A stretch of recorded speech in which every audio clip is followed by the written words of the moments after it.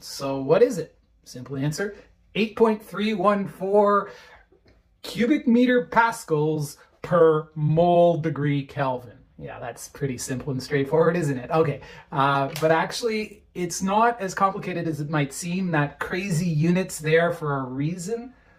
And the reason becomes pretty obvious when you think about what those units represent. 8.314 pressure times volume divided by moles times temperature.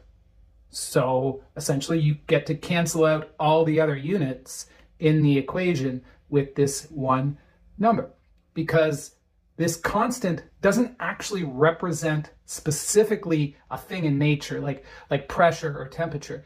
It represents a constant of proportionality. That's a big fancy concept, but you know about it if you know about pi, not delicious pie, but rather